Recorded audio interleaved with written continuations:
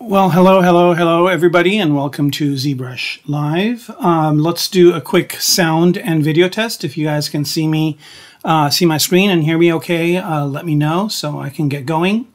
Sorry I got on a little bit later, but we were having a few technical issues, but I think we're good now. So yeah, if you can see my video and hear my voice, if you could let me know in the chat, that would be awesome.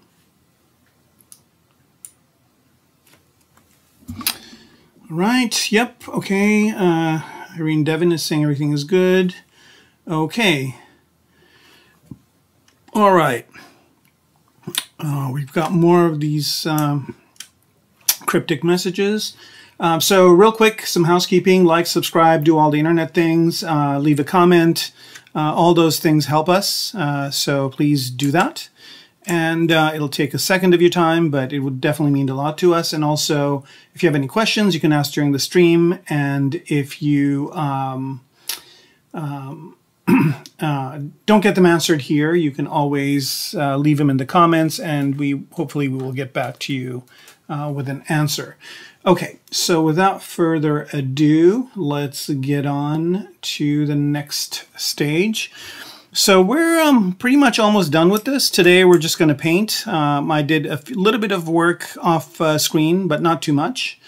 And so today we're going to pose and paint the model, right? Let me do one other thing here while I'm thinking about it. I renamed a lot of stuff, but not this one. So here we go. We'll rename the floor as well. And also we don't need to look at it. Okay, so one of the things that I did is, hang on, I've got a question. Let me answer that real quick. Why, when downloading the Maxon app, does it take my access away from my pirated Trapcode suite plan? I have no idea. Cyanosis. I don't know what the answer to that is.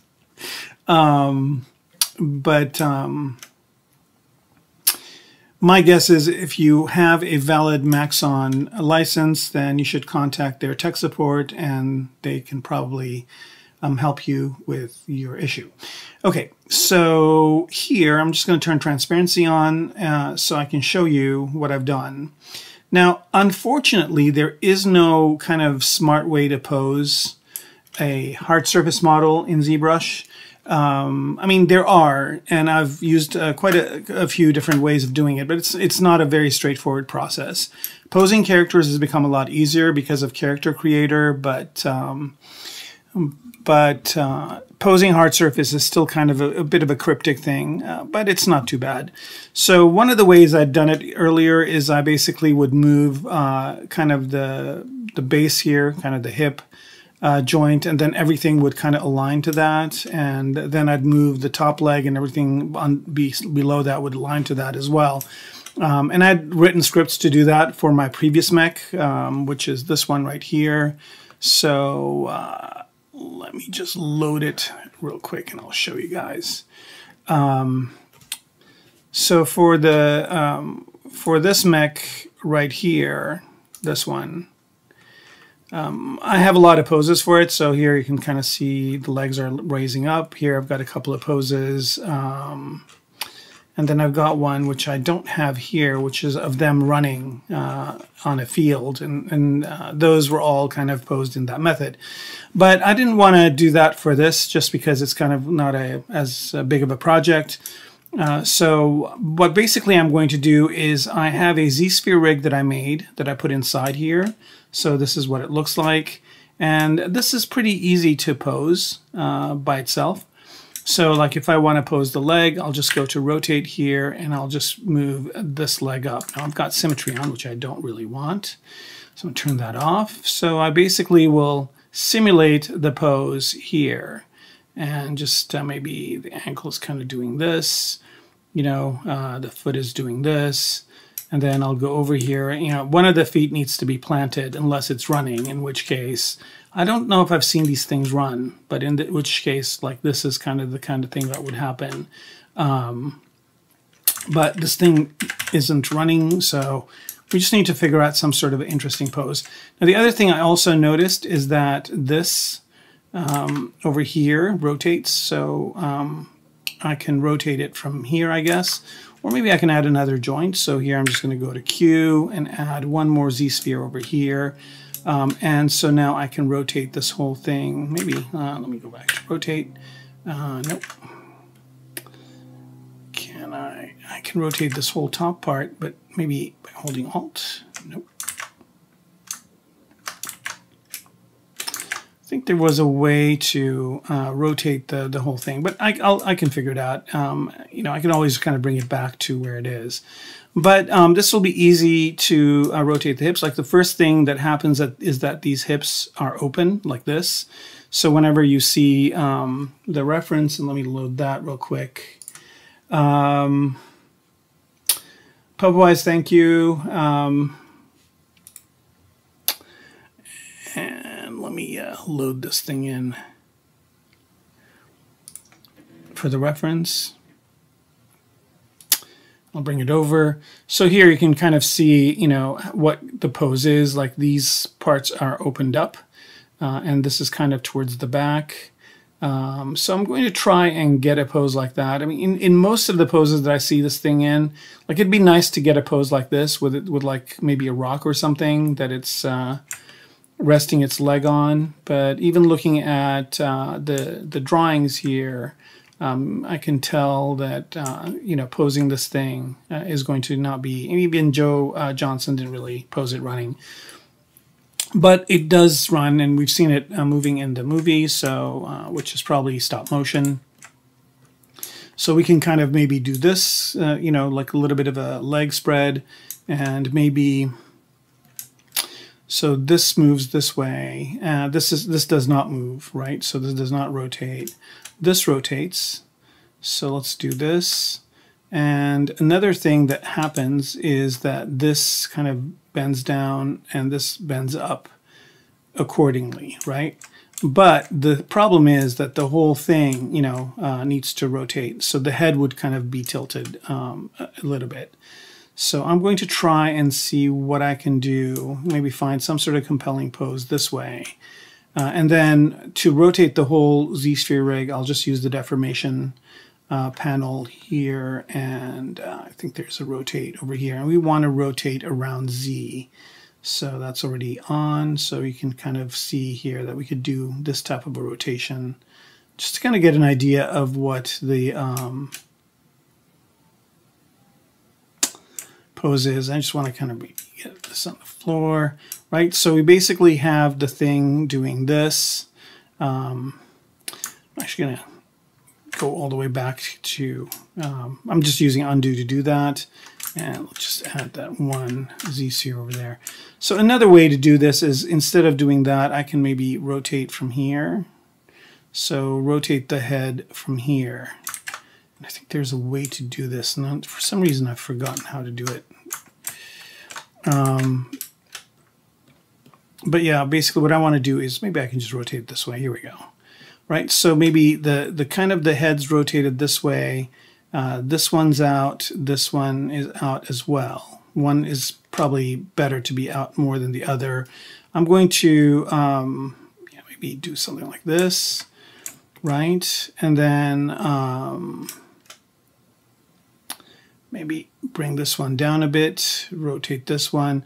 And again, I just want to be flush with the floor, right, with the foot as much as I can. So that's looking a little bit too extreme from this type of rotation. So when posing things, it's always good to be more subtle than be really, you know, to be really extreme. So I think something like this may be okay. So let's just bring everything back. And this kind of gives me an idea of how I want things to end up. Now, it looks like maybe the feet could go down a bit more. I think this is fine. All right, so that's one option. Let me go all the way back. And let's see if I can do another option here too. I just want to get to the point where I had that Z-sphere over there. Here we go. So here I'm going to do the same thing, but this way I'm going to look through the model. So I can still see my Z-sphere rig, and I'm going to look through the model just so I don't get as much of an extreme pose. So I'm just going to do a little bit of this, right, for this leg, and then maybe the head will bend this way a little bit, right, and then this one, maybe it goes out a little bit as well, like so, but mostly stays put, okay. So I think that's kind of okay. I think that's too much of a bend for the head, maybe about that much. Okay, so that's good. We're going to kind of put this aside. We'll do the posing afterwards, and now we're going to shift gears to painting. So I am going to move on from transparency to the object itself and move on to the painting part. So I'm going to select this piece right here, which is the biggest piece. I don't know why it still wants to stay on the, it's not why, because I'm pressing 2. I just want to go to the hull here. I did some work in naming stuff, by the way, which, you know, is a good idea, and organizing everything, so everything's organized in folders. I still do have a little bit of stuff here that I'm going to move out at some point, but right now I'm just keeping them as part of the model. Okay, so, all right, so back to painting. I'm going to solo out this piece. So we're going to paint this piece first. And for colors, I mean, I'm going to go ahead and I don't need to load a brush yet. I'm going to load, import a texture, and I'm going to import this kind of image that basically started this whole thing, and it's this one right here, which I'll add to that. So it's just this image, and I kind of like the colors in here, so I'm going to try and use them if I can.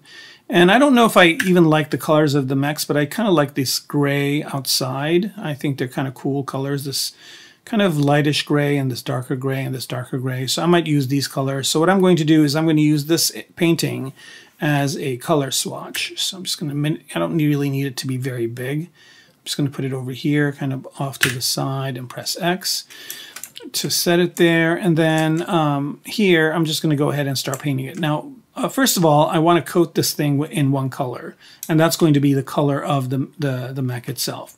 So to pick that color, I'm just going to use this. Now notice here, I'm not picking the color as I move on to the canvas, or even this thing. The color here isn't changing. So to have it change, I'm going to press the Alt button. And when I press the Alt button, it actually is going to pick up whatever's underneath the cursor. So I'm thinking maybe this color right here would be a good one for the whole thing. And if I look at this color, it's kind of a more of an orangish color, it looks like. It's not really a green color or gray color. But I mean, it is closer to the gray as I like, but I think I'm going to go for that. All right, I'm going to fill the object with that color. Now the color here is a little bit darker because of the lighting. So let me go see what's going on with the lighting in this scene. And for painting, you probably want to have as neutral as the light. So I've got one light intensity at 0.85, and then let's add another one, and then have this one be at 0.25, which gives me at about a 1 of lighting. And I'm using basic material 2. I'm going to switch to basic material 1. Actually, the better one to do for painting is, where is it? Skin shade 4. Okay, so this kind of gives me more of a realistic color of the object. Also, let's kind of take a look at it and see what it looks like in a render. So I'm going to turn on, where are you? Redshift here. And I'm just going to use the existing ZBrush material. I'm not going to go to Redshift material and see what that looks like rendered. Okay, so, and I'm just going to use these lights. This was kind of towards the bottom. I'm going to move it up. So I got a 0.25 and I've got a 0.85. And this should kind of be giving me the realistic color. So let's just go ahead and do a render, see what that comes out as. And I might kind of lower my render settings here just so I can get faster renders, but I'm just going to let this first one go.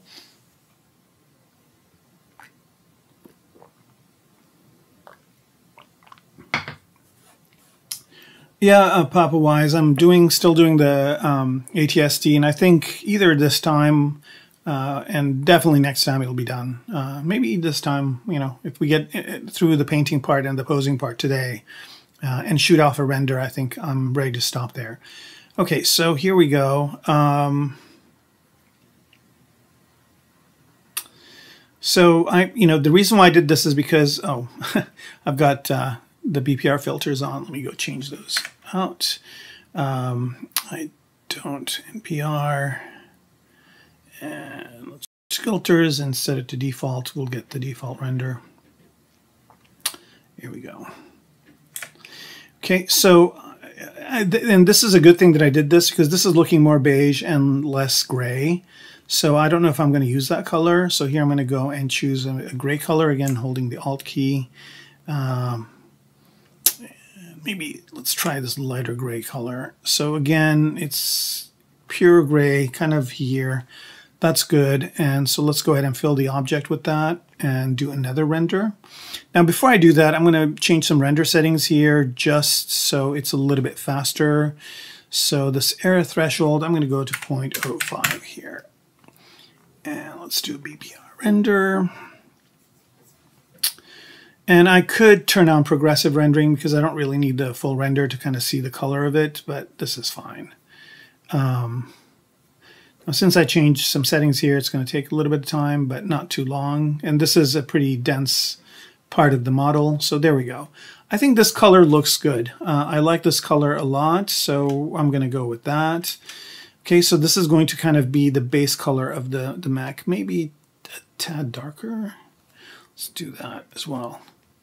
Thing about painting is just like painting in real life. You basically are going to spend a lot of time kind of figuring out a palette and then painting away. I usually do my painting in Substance Painter, but I also do it in ZBrush. I mean, for something like this, ZBrush is just fine. Okay, that's good enough right there. All right, so let's go ahead and start the painting job. So now I've got kind of the thing painted.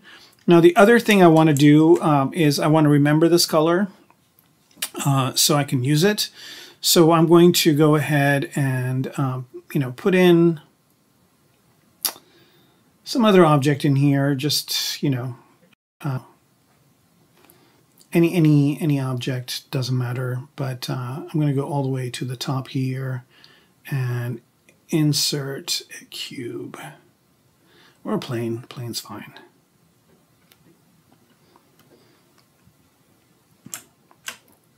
And I'm going to move this plane to the side here.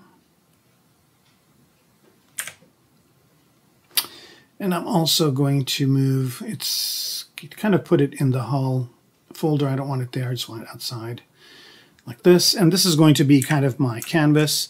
So I'm just going to fill this object with RGB on. I'm going to fill it with this color that I have.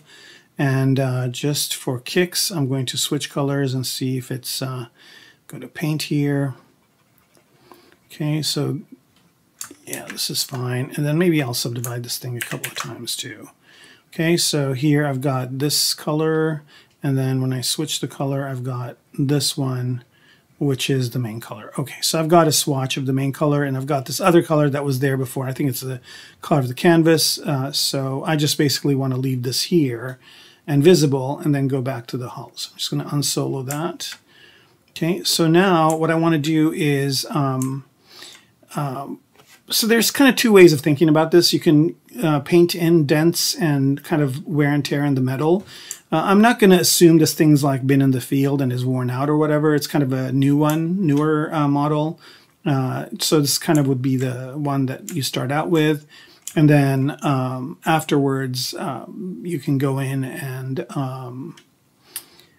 add in kind of the dents and whatnot. But here, what I do want to do is also, this thing's been outside or whatever, so it does have some weathering on it. So the first thing I want to do here is I'm going to do some masking. So I'm going to solo this thing out, and I'm going to go to masking. And then do a mask by cavity first. Let's do that. There it is. So this kind of masks all the little nooks and crannies, which usually are, a little bit dirtier because when you clean something, you have to really get in there to clean this area out. And I'm going to grow that mask and then sharpen it. Right, so, and then I'm going to boost that mask, just kind of go outside of the lines of the inside part. So I'm just kind of boosting the mask, and then I'm also growing the mask just kind of to get a bigger area, right, that goes outside. And then I'm also going to sharpen the mask as well, just so I kind of know exactly where that is ending. Now the mask here is really straight on the edges, so I can either muck with the mask here and get it to have kind of more frayed edges and whatnot, or I could do that later. I think I'm going to do that later with just the painting part. So right now I'm just going to mask this part and like so. And I'm also going to bring up the Z color. This is really useful. This is a plugin that you get for free with ZBrush. This is really useful because it's got this kind of thing in the bottom where you can actually change the hue and saturation and value. And you can move this off screen, which is what I'm going to be doing, but I'll bring it back in if I'm talking about something important. Okay, so I've got this mask going on here, and what I want to do is I want to go ahead and pick a little bit darker version of my color. And that's where this really comes in handy. So I'm going to invert the mask first. I'll just do it here in the menu. So inverse. Right, so now all the other parts are masked, and then the places that are kind of have indents are not. And then for this color here, which should be here, I want to increase. Let's see, can I play with the value of this? Okay, I'm just going to say set color. That's not what I wanted to do. And see, this is why, let's see, did I hide that thing? I did not, but I'm on solo. I guess I could always pick it from here. So I just want to pick this color. And I don't want to set the color, but I want to add it. It's been a while since I've used this. I forget how to pick the color and put it in here. So let's do add. No, how did it work? Did you drag from here? Yeah, here we go. And again with the Alt key, oops.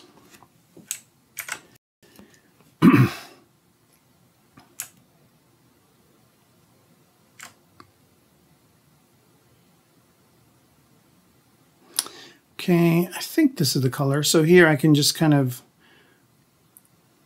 I don't know what's happening, maybe It's acting weird with this pen. Here we go. Just make it a little bit darker, like maybe like that, right? So for that, I'm just using the value here, and I'm just going to fill object. Oh, we need to set the color. So that sets it over here, and then just fill object with that. And if I clear the mask, this is kind of what I'm getting, right? So I can see here that the edges are really clean, and what I'm going to do here is I'm going to do another trick with masking. I'm going to try and do as much of this as I can with just using masking tricks, and then I'm going to do physical painting afterwards. So here I'm just going to go back to not light but masking, and what I want to do here is do a mask by peaks and valleys.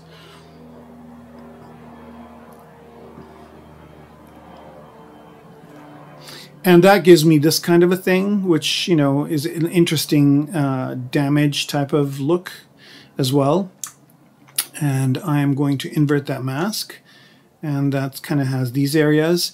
And here I'm just going to go and let me pick even a little bit of a darker color here. I'm just going to go in with the paintbrush and let me go ahead and choose an alpha here so it doesn't look so...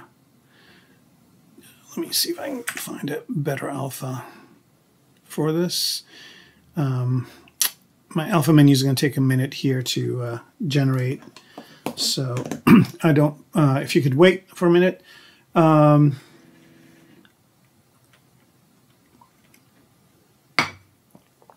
All right.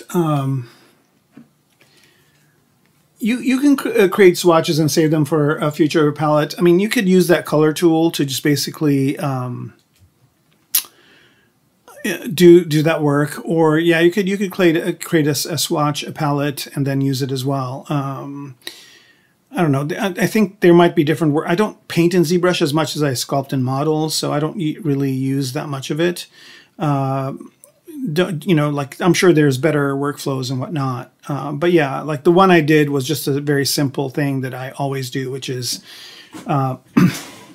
just create a document, you know, like an area in the document where I put in colors that I want to continue to use.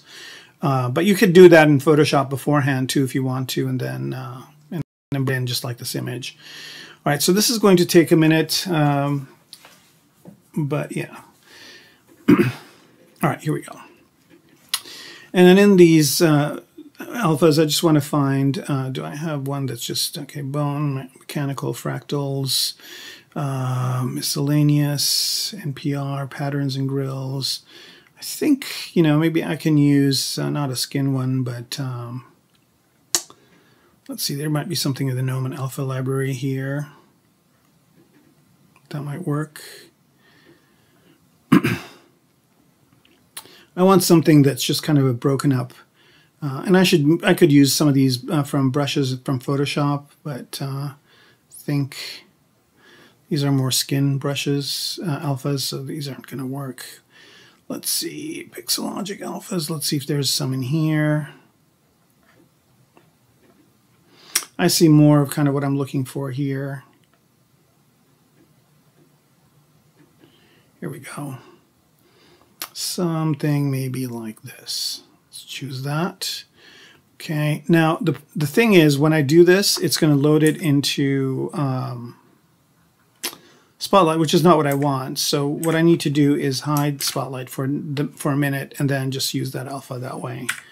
So same exact thing, but a little bit different step. I need to find it. Maybe I'll find something better. Nope, there it is. Okay, let's choose that. Let's see if there's any other ones that we could load so I could just switch to them without having to load this menu. Let's see, I'm just looking for kind of like edge scratch. Here we go. There were a few good ones over here. Something like this, something like this, something like this. Yeah, and I should say that painting in ZBrush is great. It's really, really cool. And right now I'm just creating one map, which is going to be kind of the color map. And I'm not really doing separating this out. I haven't UV'd any of the parts, so I'm not really going to go down that route. Pick this one too. There are some great ones. And by the way, all these you can get from the Pixelogic website, and they're free. So you go to, if you do, I'm sorry, I keep saying Pixelogic, but the ZBrush website. And if anybody's interested, I can dig for the link.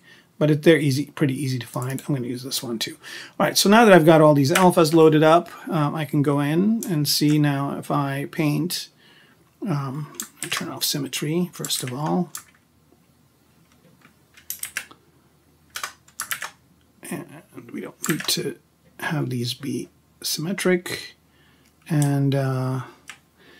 And here, actually, dots is putting too many of them, so I'm just going to use drag rectangle and just do, let's put it in the patterns. I'm going to make alpha with this and texture off. All right, and just, you can kind of see what I'm doing here, where I'm just adding these kind of along the edges.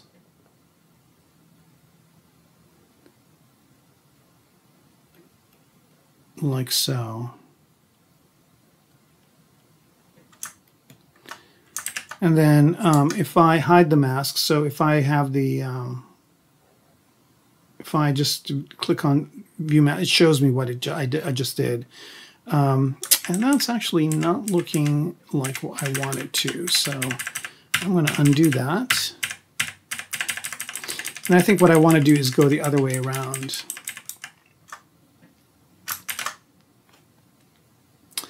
And I want to pick this inside color. I'm going to switch these colors.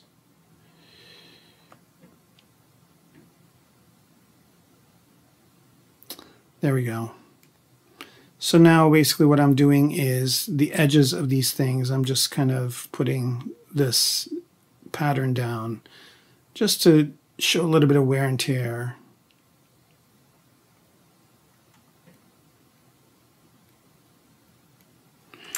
Like that.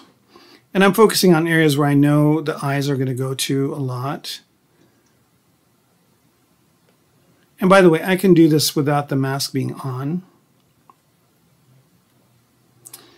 So one of the things I'm noticing here is that the mask has a border. So I'm actually going to be brave enough not to do this with the mask. I'm just going to bring this back and do this. Flip the mask and fill it with the darker color. And then I'm going to remove the mask like that. And that kind of has given me already a lot of things that I want. So I'm going to pick this color and start kind of, here we go. This is what I want it to do. So you guys can see here that all of a sudden it kind of looks like, you know, this stuff is kind of dirty. They cleaned the outside part, but, you know, the inside part's kind of still not getting clean. And here I'm just going to go and see what not drag dot, but dots will do.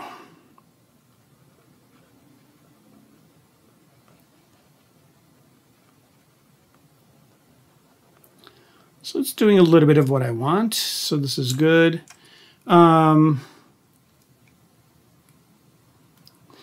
Would it make sense to color the larger surfaces and then go to the linear separations?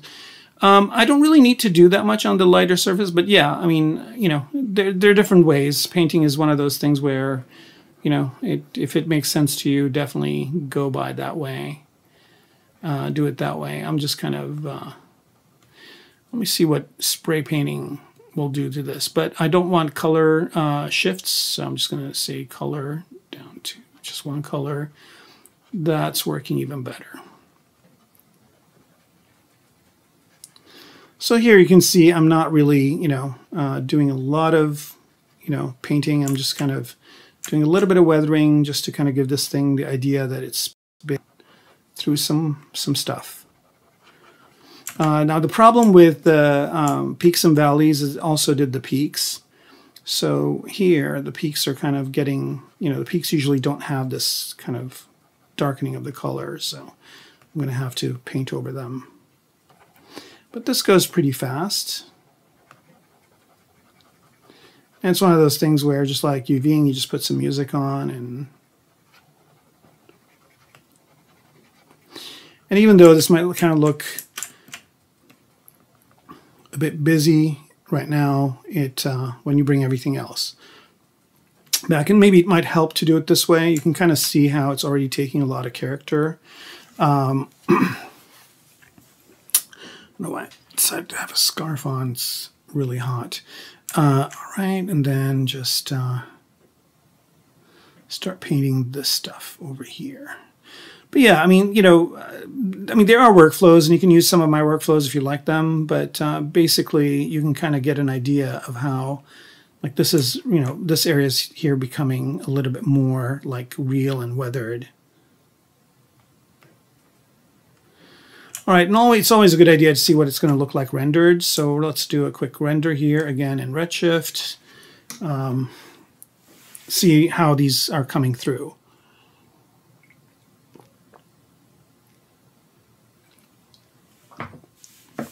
And with a lot of these parts here, I could probably just leave them the way they are.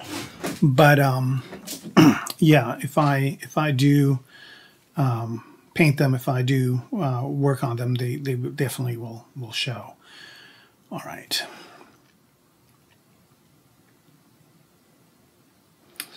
All right.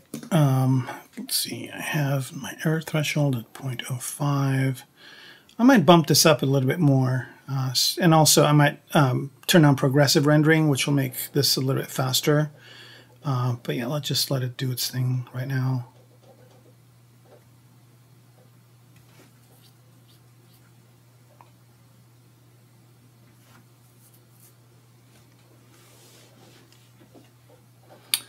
Here we go.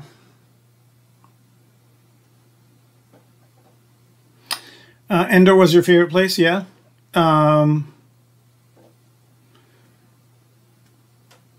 Yeah, and Endor was an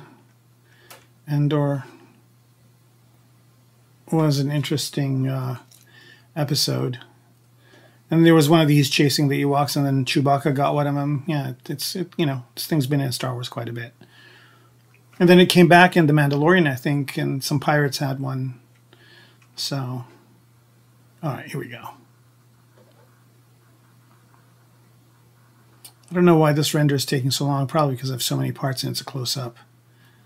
But I'm really curious to see how this is going to come out. Yeah, I'm going to raise that render threshold a bit, error threshold a bit, see if I can get a faster render. I'm going to press escape here just because I don't want to wait. And I'm going to pump this up to 0.3. Let's try that. Let's see if that is a little bit faster. Oh, one other thing I wanted to do was turn on progressive. Here we go. BPR. And I think this kind of will give me an idea a lot sooner without getting a fuel. You know, I don't need a perfect render every time.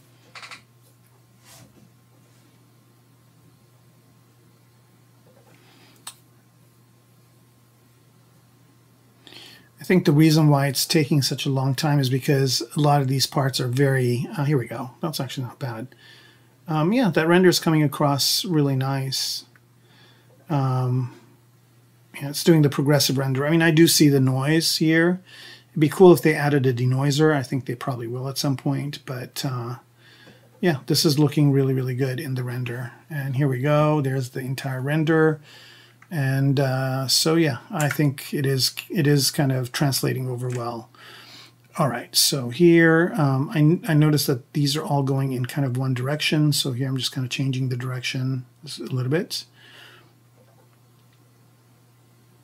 Now the other thing I can also do here is the RGB intensity is at 100. Yeah, I think that's good. I can probably increase the flow a little bit just to get a little bit more paint to drop. Yep, that's working good. So yeah, I can see the little bit of stuff on the back, but I can also see the stuff in the front, and that's working out okay. And I just need to just hit this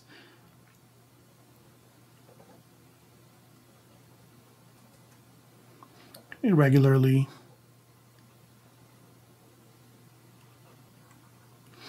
And I'm going to just use this alpha and go through the entire part of this model, and then come back with another alpha and just go over the parts a little bit more, and that adds a little bit more irregularities. Now, Substance Designer does a lot of the stuff automatically with smart materials, and it does a good job, but I find myself going in afterwards and tweaking it a little bit just to kind of add that more of a, you know, human touch versus a machine-generated touch.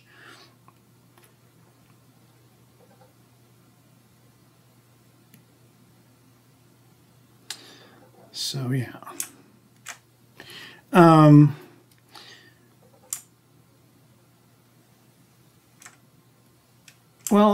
If you're a 2D artist, then that's great. And if you want to watch the rest, it's going to be on YouTube. So you can go watch the rest if you want.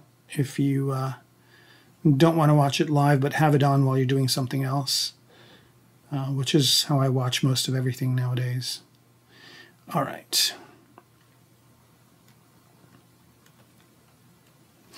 I know a lot of this kind of seems repetitive for a stream, but I think it's just part of the process.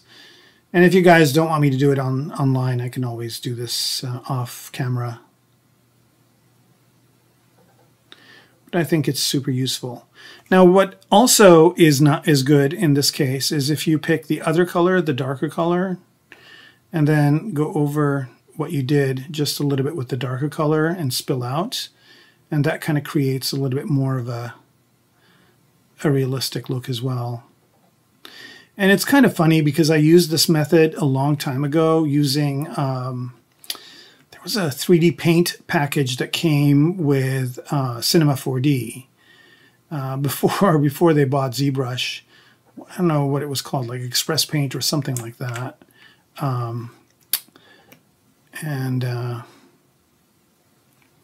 think it's about time to jump to, where did the alphas go? Oh, are they all textures? They are all textures. No, they're not. Where did they, oh, I guess I didn't load? Oh, that sucks. All right, I'll just go in and load these up. Here we go. I guess it's gonna load these as, not alphas, but as textures, but here I'll just go in and say make alpha. All right, and then let's pick a few more. I forget what it was called. If anybody remembers, that would be great. If you could remind me. It's called Speed Paint or something like that. Some other kind of deep paint, something paint. And it was just a 3D paint program. And they, you know, I think Maxon bought them a while back and incorporated it into Cinema 4D. I think it might still even be there. I'm not sure. Don't quote me on it. But yeah. And sometimes it's good to have like these types of things too, just because they add a little bit more of a there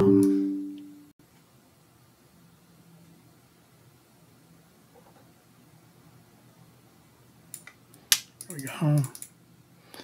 And make alpha. So basically what's happening is that a lot of these images I think are have alphas in them or whatever, but it's loading them up as you know, as textures, and then I'm just going in and saying make alpha. There's some really good ones here.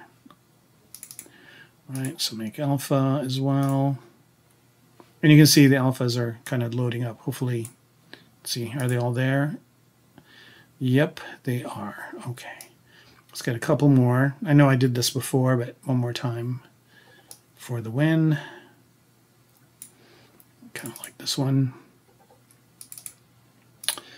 Make alpha and turn these off. Put this away. All right, here we go. I'm back on track. All right. Okay, so here I'm just picking this different alpha and painting with it.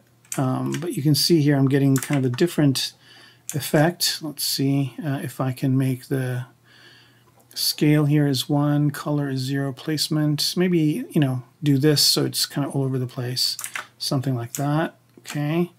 And this will create kind of an interesting look. And I'm going to go with the darker color again.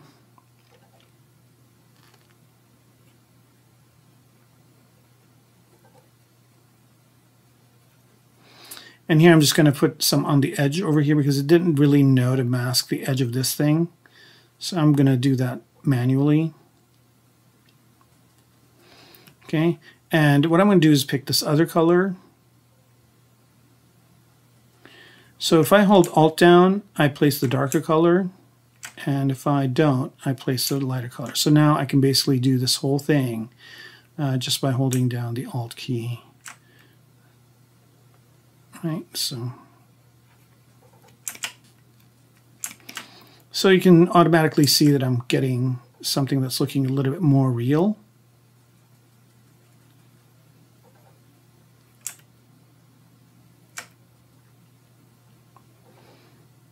Just by going back and forth with this texture.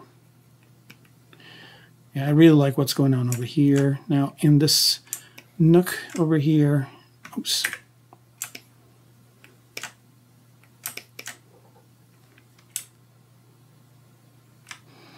I'm going to go in and pick a very dark color. So now I have these two on the object. I can pick from the object as well.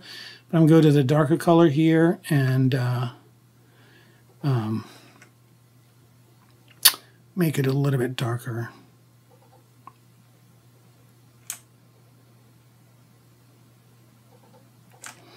And I'm going to pick that thin piece that I had, this one.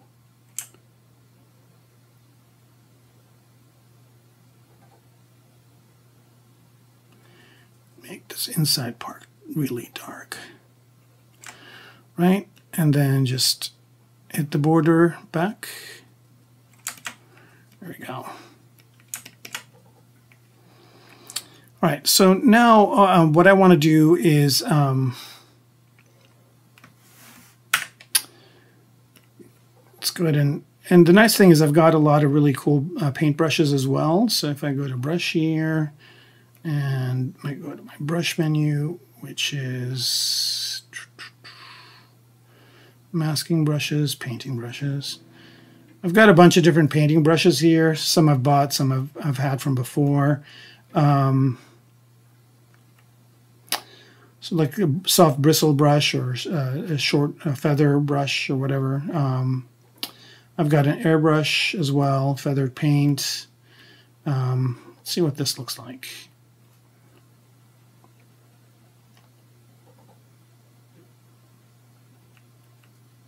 Kind of liking what this is doing.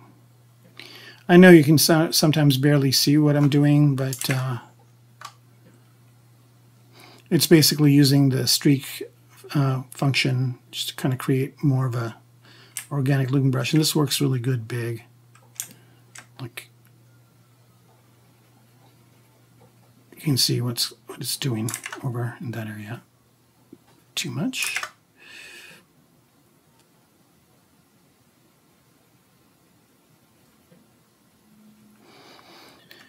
Right, let's pick this other brush. I like this one a lot. This draw brush. And this one's kind of good to just, you know, get this kind of action happening. But let's try it with an alpha. Nope, it's too strong. So let's go back to the paintbrush.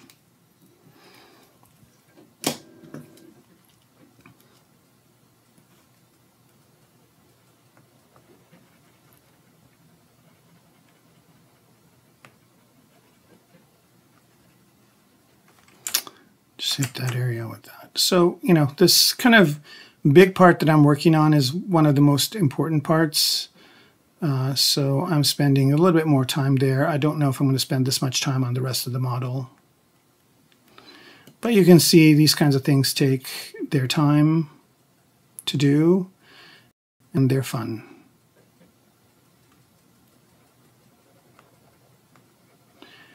And it's not going to be a lot of, you know, tips and tricks today. Maybe you'll get a tip or a trick here and there, but mostly it's just going to be me doing this. So maybe with some other types of colors and whatnot. Now the thing that would be nice, and I can do it, I can also add materials to this as well, but I don't really know how that's going to come out. So I'm not going to do that. But it'd be cool, like if you could paint materials. I mean, you can, but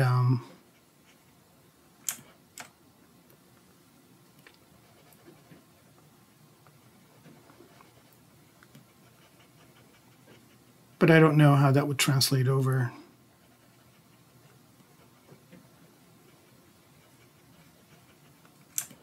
All right, so you can kind of see it's getting more and more organic looking as I apply these paint strokes. All right. Let's take a look at it from the top here.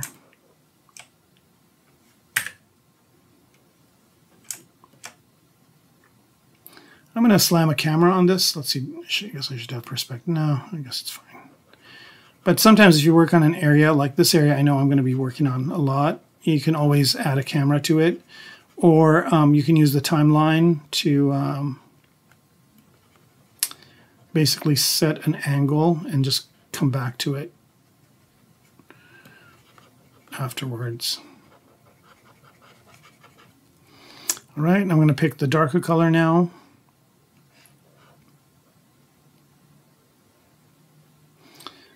And I think it's this one right here. And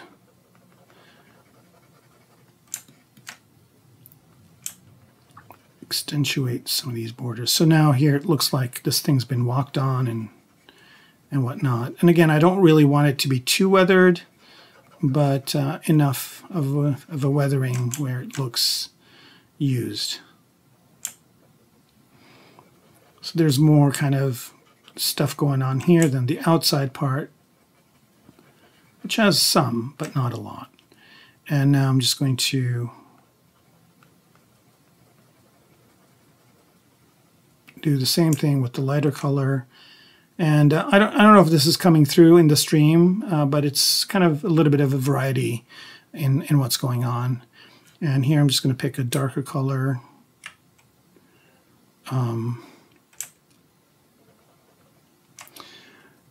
And go to the paintbrush here. It's kind of a harsher, I'll use this one. And I'm just going to do this over here. And then beat it back, because there's like oils and stuff that get spilled over here. So here we go. All right, this alpha worked out really well. Let's see what this one does. It's always good to switch out your alphas so you're not kind of, you know, so people can't recognize the same pattern over and over again. But here we go. That kind of made it look good. And again, if you look at it from here, it kind of, you know, it's very subtle. I just want to make sure that there isn't any areas where it's like glaring, but I don't think so.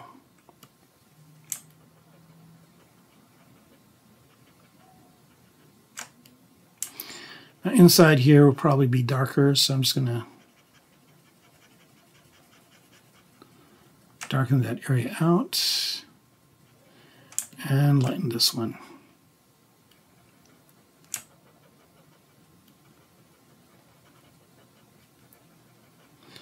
There are some pretty powerful painting capabilities in ZBrush. It's not really known for that, but you can do some seriously good painting in ZBrush. All right, I think that'll do it for that part. Okay, so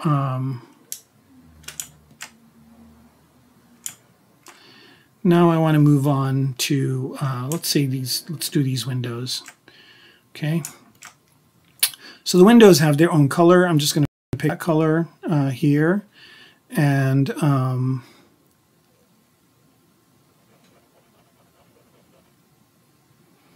me sew these things out. Okay, we're just working on this piece. And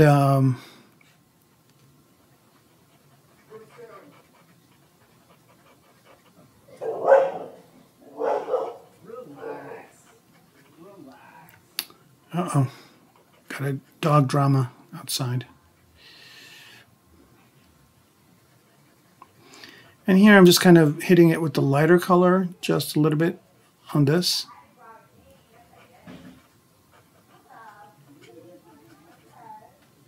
All right.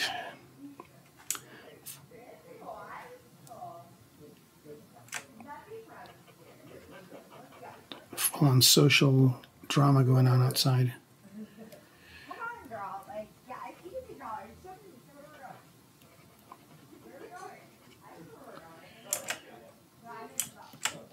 All right, so that looks good, like that.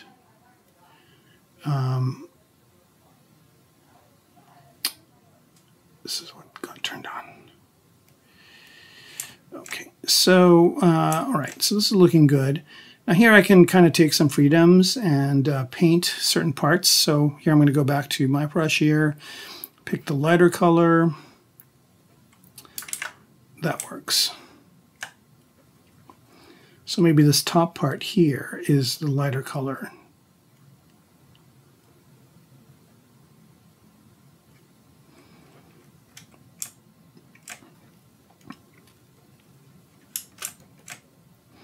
And then also kind of had the idea that these would be little things that the guys could look through. So I'm just going to pick a darker color and just go in here and do that.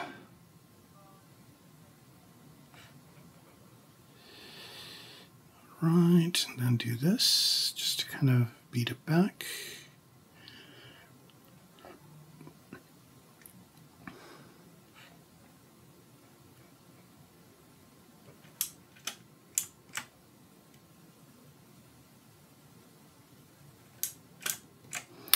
That works okay. I kind of like these top parts darker, so I'm going to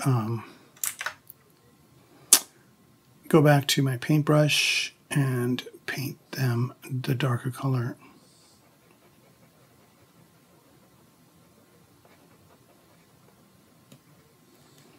Here we go. And also, while I'm at it, I'm going to go back out here and put a little bit more of a border around this. So you can kind of see already how this is looking a lot cooler and more realistic.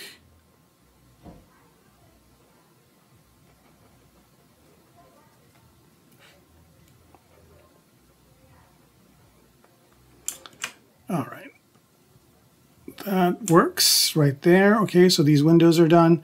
All right, what about these metal bars up here? I think those could be cool if they were filled with the lighter color, but also had some of this weathering. Okay, so these are pretty low res. Oh, it's one bar. Okay, and it's probably like not subdivided at all. So here, let's subdivide this a few times so it would hold some paint. And again, I don't need it to hold too much paint, but a little bit, just to kill that kind of separation between the two pieces. And you can see here that the color kind of is really strong, and that's because this thing doesn't have enough subdivision levels. I could turn on Sculptress mode and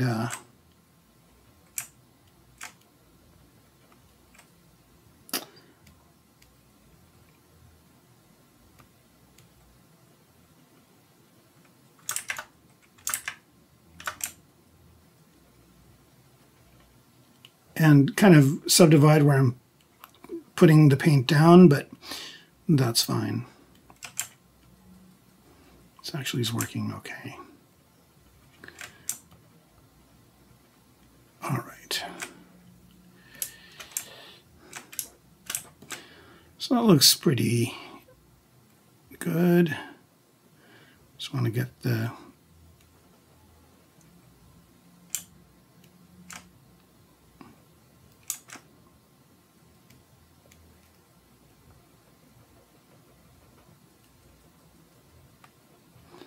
there.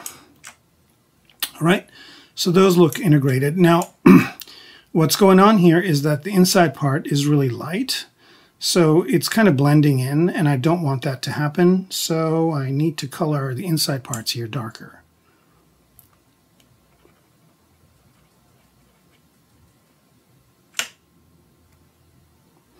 There we go, and that'll make it pop out more.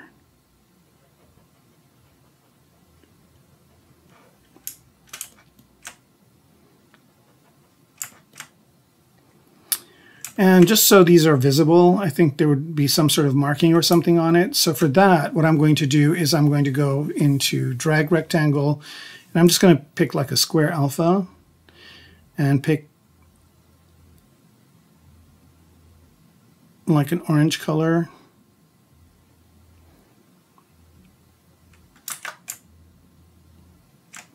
And on these guys, like create some sort of a thing that will tell somebody just not to step on them.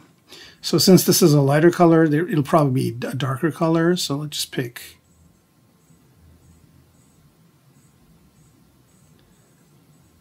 darker color like so. Okay, and I'm going to mirror this just because it's going to happen on both sides, like so.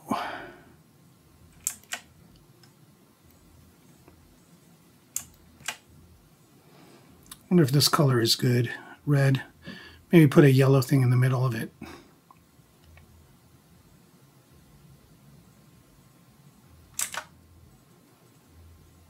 Let me choose a different alpha here. I think I'm going to go out to the alpha library that ZBrush has, this one, and there'll be a thin, long thing. Here we go. Let's try doing something like this.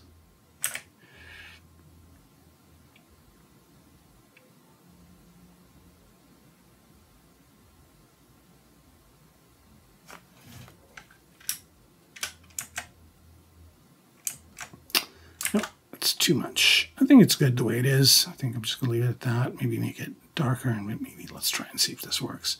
One last try here.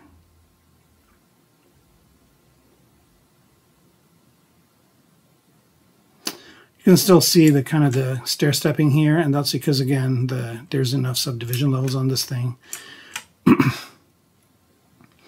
And they're, you know, it's I can zero mesh it. Let me try doing that real quick. Zero mesh it at same. Maybe that might give me a little better. If you guys don't mind, just 1 second, I need to text my neighbor.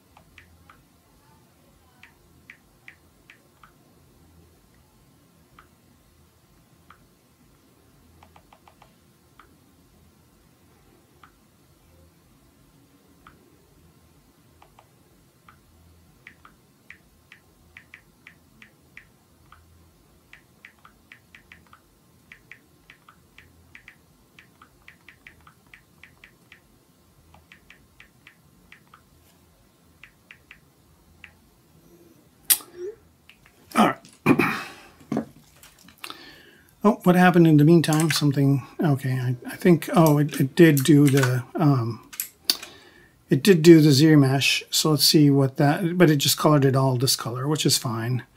Just gonna fill it with this and then see if I can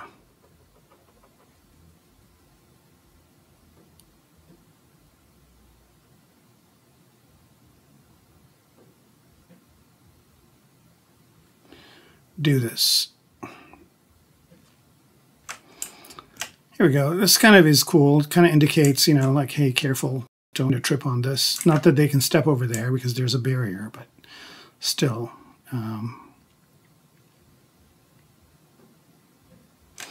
This might work. And then just go in here with some paint and back to dots, pick one of these alphas. This one, and just roughen it up a bit.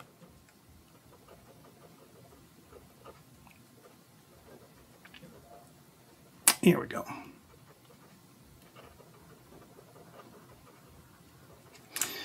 All right, so that just kind of creates a thing where it says, you know, make sure you don't step on this or whatever. And I don't need it to be that prominent, but I can kind of maybe hit it a bit with this. Like so. Okay, I think that's good enough. All right, so let's see what else I can do here. I think I'm good for this part. So let's now go to, how about this part right here? So for this part, I added some surface noise as well. And let's see what kind of paint it would take. So this one, let's see here. Yeah, I'm going to fill it with whatever color it is. So fill object.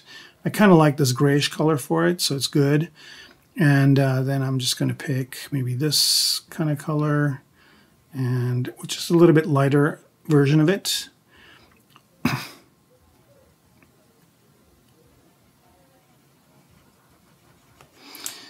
know, I could do the masking thing again too. Let's try that. So here, let's do mask by depth again, or max not depth, but now mask by cavity. All right, so that gave me a little bit of stuff. And I'm going to solo this out so I can see it. There it is.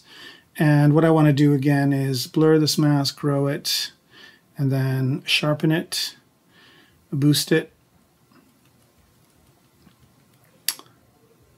blur it, boost it, dilute it a bit, grow it, shrink it. All right, so that kind of is giving me this type of a thing. All right, and then what I'm going to do here is just invert that mask. And then switch colors here and fill object with that darker color. And then switch these colors again and clear the mask. Oh, didn't do it. Switch color, fill object. And then switch color again. Yeah, I don't know what's going on. Is it masked? No. Okay, can I color this? I can. So let me pick a darker color then. I guess that's kind of what I wasn't doing. Switch color and then pick a little bit of a darker color, like so. Fill object, here we go, and then clear the mask. Okay, so that kind of gave me that little bit of a darker color here, and actually that came out really nice. It's going to save me a lot of time. All right, and then similarly here, I'm just going to go in with that darker color, maybe a little bit darker even.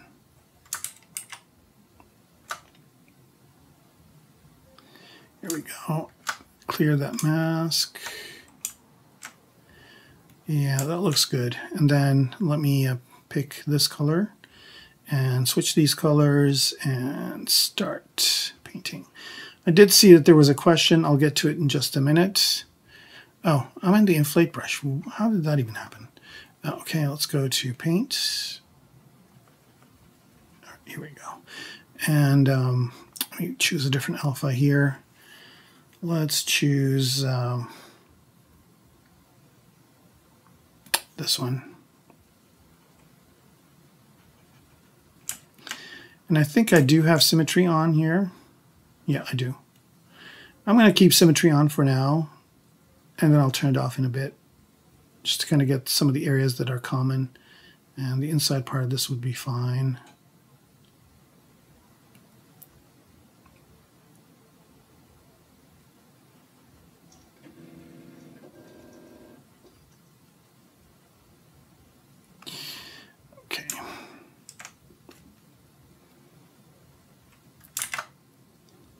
Did I choose dim paint? Okay. And again, it's kind of nice to see the entire model while you're doing this, just because you don't want to be mucking around in areas where nobody's going to see it if they're occluded or whatever. All right, so just a little bit of paint. And now you can see I've added a surface noise to this area too, which kind of gives it a little bit more character, like so.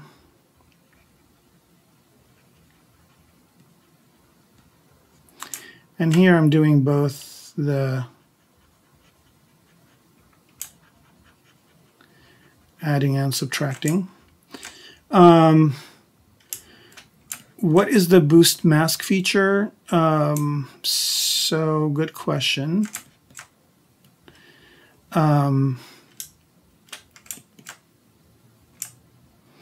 I'll answer it in just a minute. Let me just finish this kind of process here while I'm in the zone, and then I'll answer that question.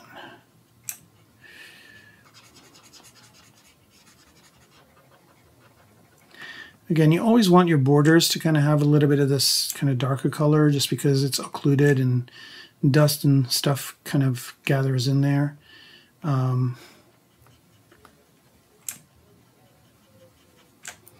And while I'm thinking about it, I'm going to go back to this guy over here, pick its colors, so the lighter and the darker color, and darken these areas as well.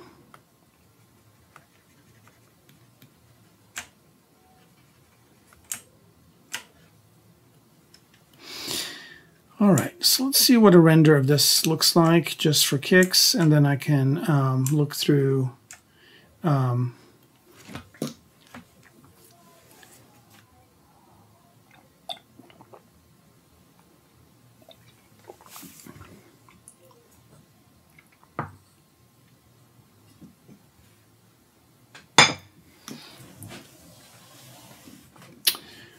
right.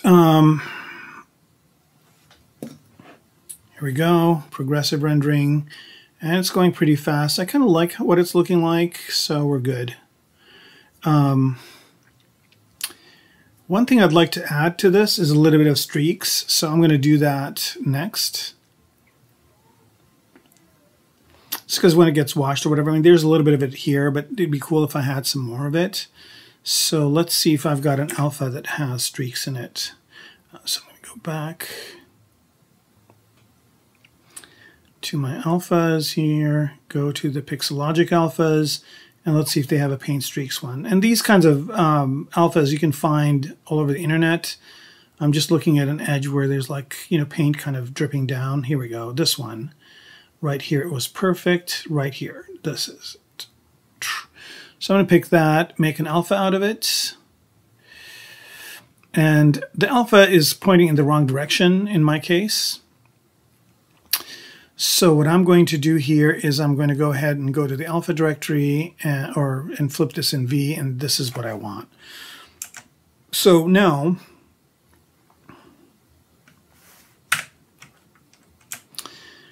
it's kind of a shame that nobody does these streams with painting, so I'm kind of glad I'm doing it. So I'm just going to do this with drag rectangle, and I'm going to choose a darker color, like maybe this one right here, and I'm going to drag this out so you can kind of see what's going on here, like this.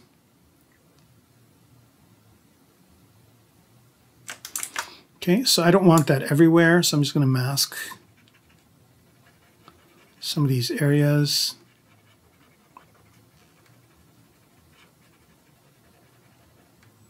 I don't want this to go, and then just do the, there we go.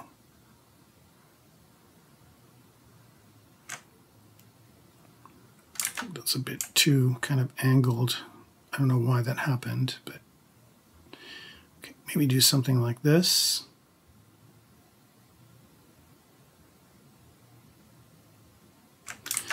Actually, I'm going to start this all the way from the top. I'm going to mask more of this area.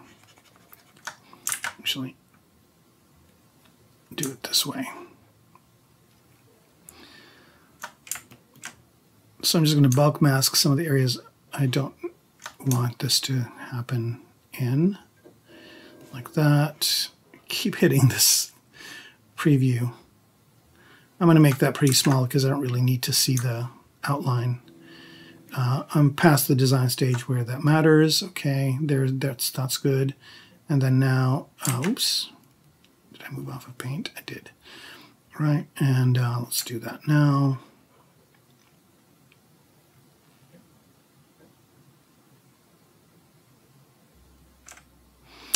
All right, maybe something like this. And then I can just go in with, again, the spray and the old alphas that I had. Let's do this one for now. And I can just kind of beat back some of this area. So I'm getting a few streaks here. I guess I could have just done it manually. But it kind of, it's kind of giving me the effect that I want over here. And to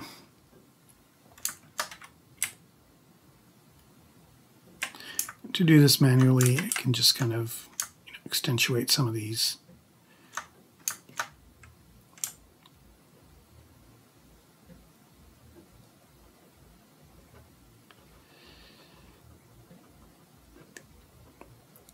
Streaks like so.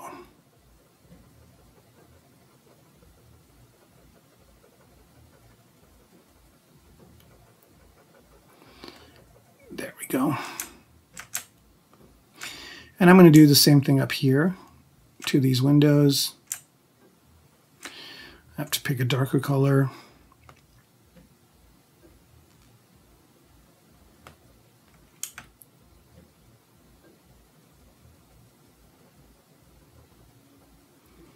Just a little bit of spillage. It's happening. I could use that alpha too, but I think this is fine. Okay, so this is good enough.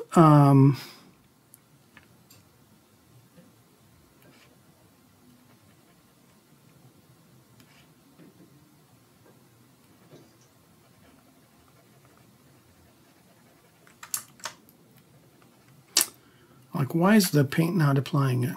It's not. Same subtool. All right, here we go.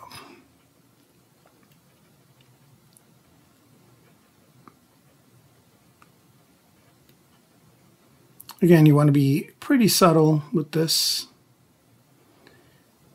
if you can. All right, here we go.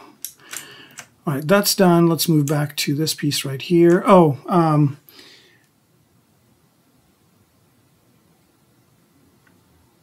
yeah, I mean, this, interesting that you say that. These tricks are all, I've learned all these tricks from painting plastic models. And, from people that actually paint statues. So, yeah. All right, so let's talk about boost mask because somebody was asking. All right, so for that, I'll just kind of switch to something like this and initialize it as a cube. Initialize Q cube 2 by 2, and let's divide that a few times. Let's just get this marshmallow. Okay, so here, what I'm going to do is, let's say I'm going to mask an area, like so, right? So basically what that does, and I'll just turn on polyframe for a minute, and also remove the fill so you can kind of see, okay? So this shows you the grid underneath and what the mask is doing, okay? So if I go in here, into the masking menu and grow this mask, that's just going to grow it out. And you can see the edges are blurred, right? They're blurry edges. And then if I say sharpen, it's going to sharpen those edges. But see, the sharper I get, if I don't have enough subdivision levels, I'm going to get that stair-stepping. So if I divide this a couple more times and mask it,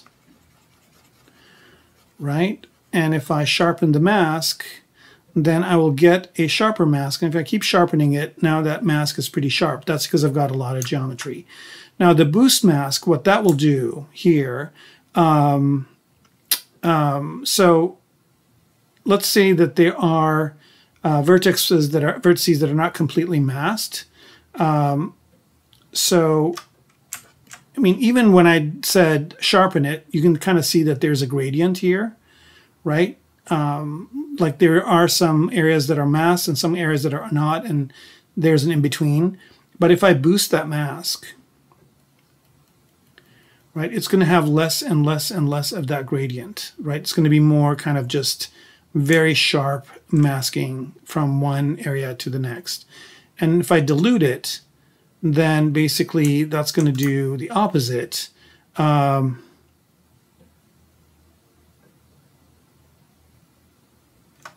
Okay, so if I do this, then only the points that were masked would be masked. And I think these kind of come in handy when you're doing they added these when they added a certain feature, and I kind of forget what it was for. Let me see here.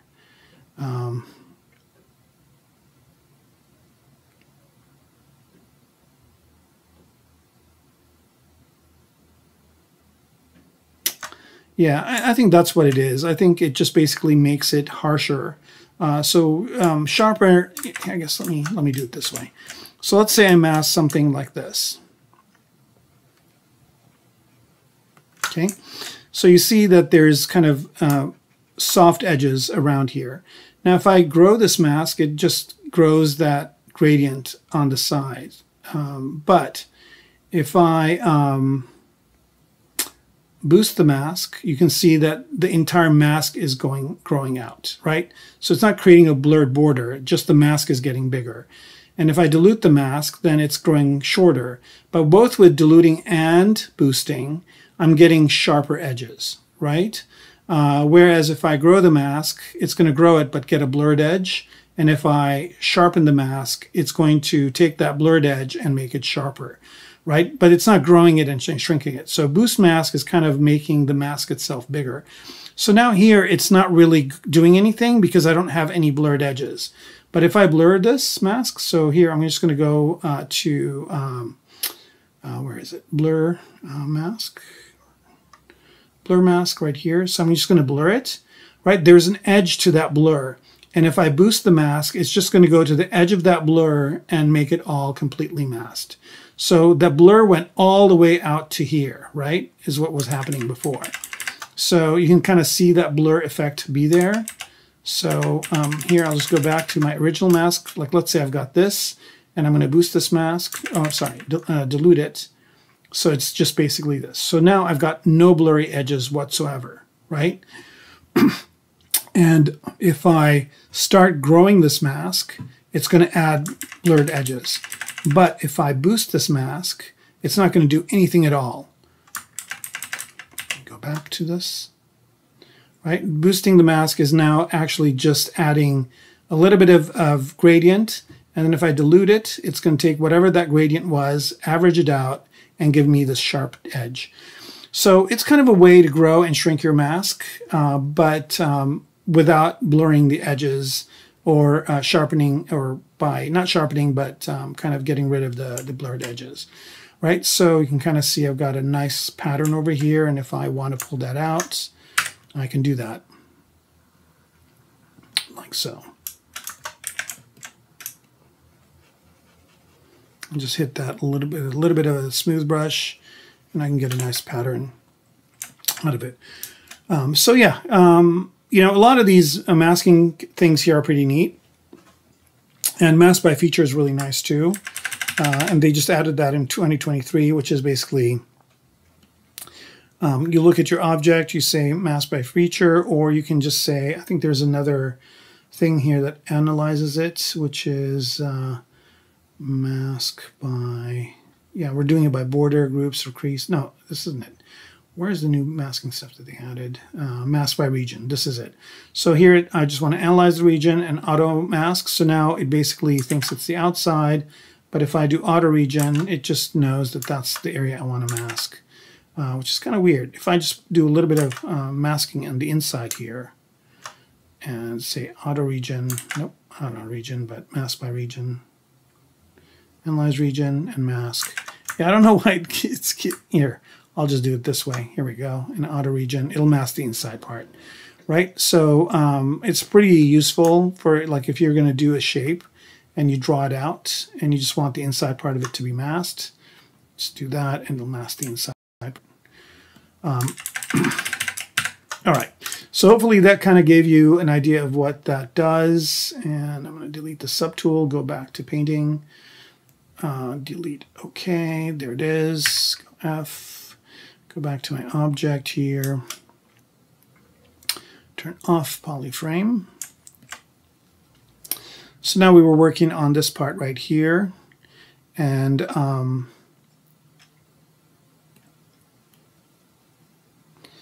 I'm going to add a little bit more variations to the paint here. So let's just pick the two colors that we had. And I'm going to hit this corner with the darker color.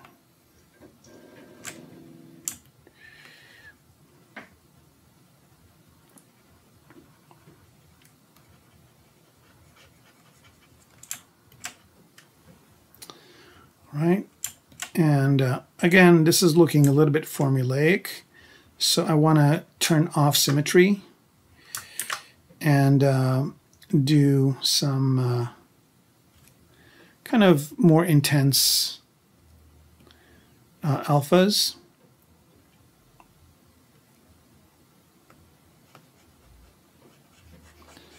And this is really kind of good because it adds like some streaking to whatever I'm working on.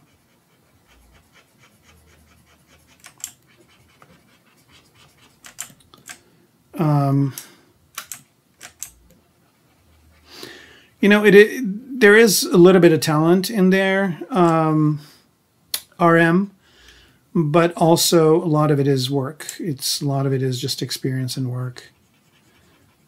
I was talking to Ian from Maxon the other day, and he had a good word for it. It's hours behind the wheel, he said, and I think that's a great way to explain it. I've been using ZBrush since 2005, so it kind of gives you an idea of how long I've been doing this. And I wasn't that good then. I would look at my teachers and be very kind of impressed by the kind of work that they're doing, but I was nowhere near doing this kind of work. And over time, you know, over many projects, you get better and better and better. All right, so that's good. Now let's move on to these top parts. And these top parts I'm going to actually fill with the darker color.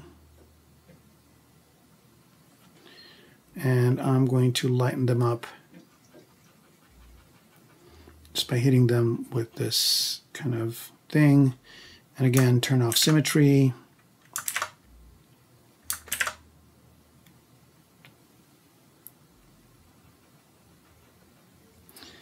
And do that to it. Okay, so now it's kind of getting a little bit more like this kind of part looks really organic.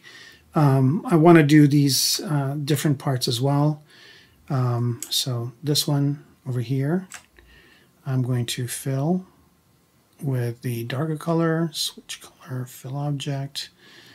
I wonder if the darker color looks better or the lighter color. I think the lighter color looks better. And let's see if this piece has enough geometry to hold paint.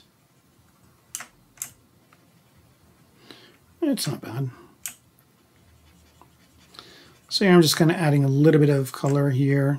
Turn off symmetry and then fight that color back off. I think the streak one is kind of not a good one. I'm using that a lot.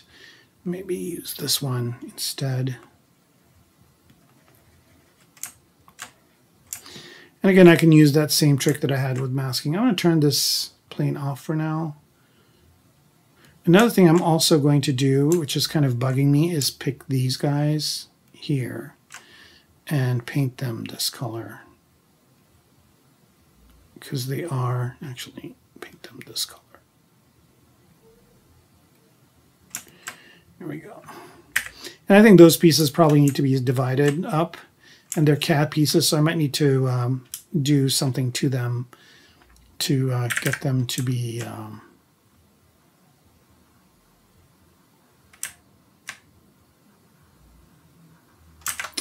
look at this.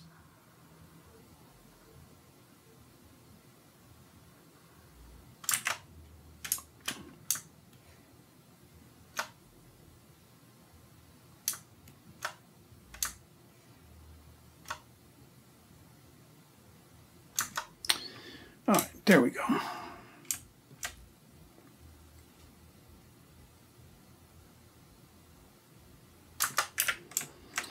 Yeah, and these pieces are, if I look at the geometry, they're kind of from my Kit Bash library, so I can see that there really is no subdivision to these. And what I might do just to kind of get some even geometry on there is just zero mesh them. So I'm going to do that right now. I'm just going to go here to zero mesh, and I'm going to use detect edges because they're hard surface. And I'm also going to say double the amount. I just want a lot of geometry. Actually, that's not bad. One other thing here. Yeah, symmetry is on. All right, let's do one more and one more. Okay, there we go. And this is good enough. I mean, they're really small pieces, so it's not really going to show. I don't know why these inside parts are so straight. But maybe I'll just leave it at this and just subdivide it a few times. Here we go. All right, that works. And then let's see what paint looks like on this.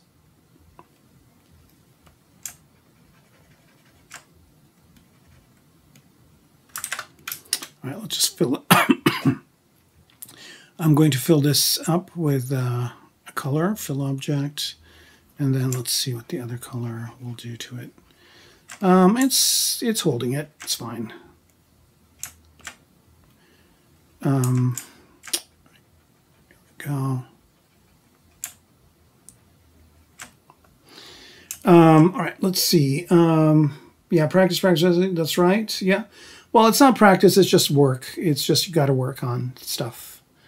So, you know, I mean, if you work projects will do wonders because you're under the gun to get stuff done early and on time. And also, you know, if you're not working somewhere, if you do a personal project like these streams or whatever, you know, every time I do a stream, I learn something as well. Yeah, definitely, you know, make opportunities for yourself to do more and more work. You see a smiling face. Yep. I mean, that's the idea. You definitely want, yeah, this thing right here. This will go away once the lights are there. I think that'll take that feature away. But yeah, I see what you're saying. Is that wheel an add-on? No, Zach Max, that wheel is a Wacom thing. So this thing is part of the Wacom tablet. So in the Wacom settings, it's basically using this thing called on-screen shortcuts. And it's using this kind of wheel. So I made one for ZBrush, and basically all that it's doing is just doing keystrokes for hotkeys that I have. So if you like working with hotkeys, you can use hotkeys. I just kind of like having a little menu on my screen. All right, where were we? Yeah, we were doing these handles. They look a lot better. Let's pick this thing on top here and fill it with the lighter color. There we go. And I think this thing is not very, oh no, it's got enough geometry. I think one level of subdivision will do it. Is it dynamic? It is. So let's do one more. Let's see what kind of paint it will hold. So I'm going to solo it, and let's see. Yeah, it's fine. I think it'll be okay.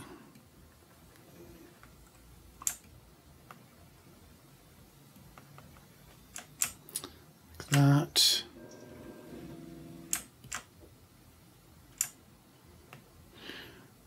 Yeah, I've watched a lot of people like do paintings of collectibles and whatnot, and have learned a lot of these techniques from them. Of course, you know, they don't have symmetry. They don't have a lot of the, you know, kind of the things that I take for granted. But on that, it's basically the same stuff. And I'm going to choose this thing and fill it with the lighter color here. Fill object, and pick this. Fill it as well. Now this piece here is not mine. I used it from a Kit Bash library, so it's going to have some interesting experimentation going on with it. First thing I noticed is it's too big, so I'm going to make it smaller. The second thing I noticed is that Oh. Why is the thing underneath it more oval shaped? That's weird. All right, let's make this match it. Here we go. All right, that's better. All right, so that's looking pretty good. Let's work on these pieces. So I'm going to pick this one, and I don't know if this one has, I guess it does have, let me see here. So this one's a pretty nicely kind of organized model. I might need to add some more subdivisions to it, so I'm just going to divide it a few times. And I think that should do enough to get it to hold the paint.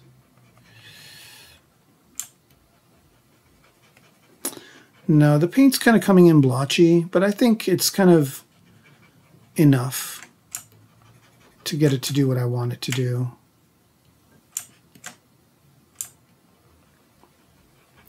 I mean, I could subdivide it a few more times. It's pretty low poly geometry.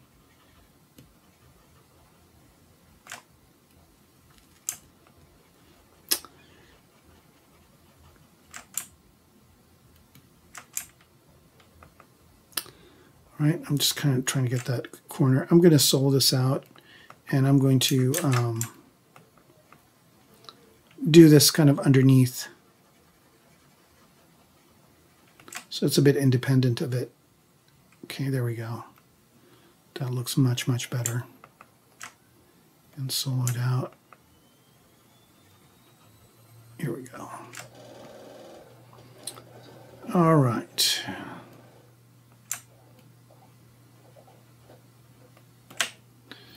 Okay, that's good.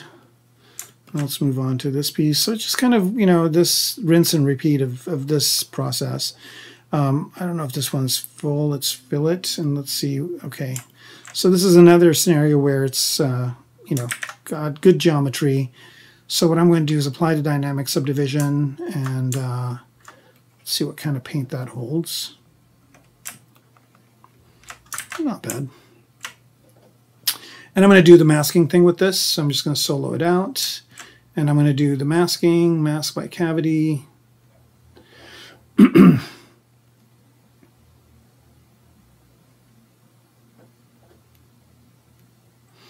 Perfect. I mean, it's just really beautiful how it gets all that stuff.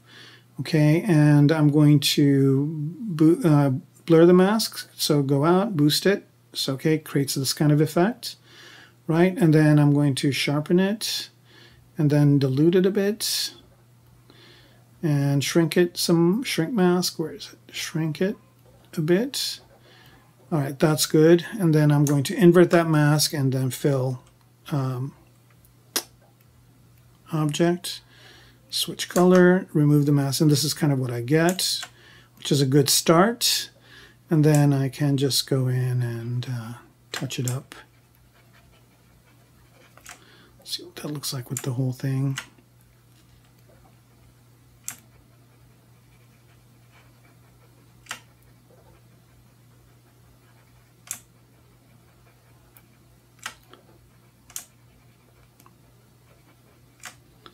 And yeah, pretty neat. Which Wacom am I using? I'm using the Intuos Medium. And that's kind of been my workhorse tablet. But I also have a Cintiq that I use every once in a while, especially if I'm doing work. Because it's one of those that's a computer and a tablet. So if I'm somewhere, I just take that with me. If they don't have a machine for me, I just use that. But I also use some of the Sense Labs tablets every once in a while. That's XE. And, you know, XES, I don't know how it's spelled, but it starts with an X, but it's Sense Labs.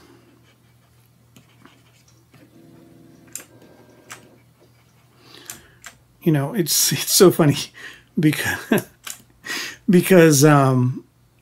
people always mistake the Wacom name. Like, there's always people, you know, don't know that it's called Wacom. So you see a lot of people call it Wacom and all that stuff, but the correct pronunciation for those of you that give a shit is Wacom, and but it it was a while until I kind of knew exactly how to spell it, and now it's with Sense Labs it's the same thing. Like you got to kind of at first I was like, Sense Labs, is this like a different is this a maybe a foreign company or something? It means something, and they're like, no, it's Sense. And I'm like, oh, okay, that makes sense. All right. Sorry, Sense Labs. I love your stuff. But yeah, but I've been using Wacom stuff, Wacom tablets, like for ages, like before '95, on Windows for pens and other technologies. I've known the company and worked with them for a long time.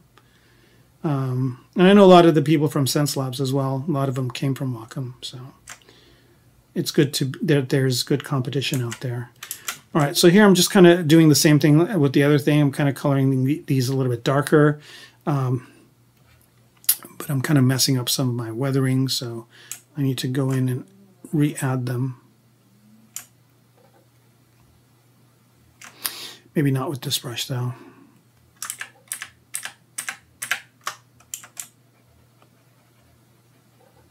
Yeah, that brush was really harsh. This one's kind of more weathery.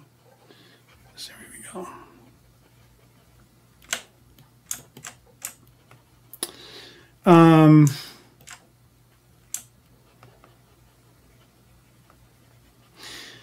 Yeah, but you definitely want to use a tablet with ZBrush. You definitely want to use a tablet. I mean, I know some people that use it with a mouse, and I always kind of bow to them in respect. But I personally like using the tablet, and I think most people in the industry, or most of the people that are kind of doing this as work, use tablets. Schools teach it with tablets.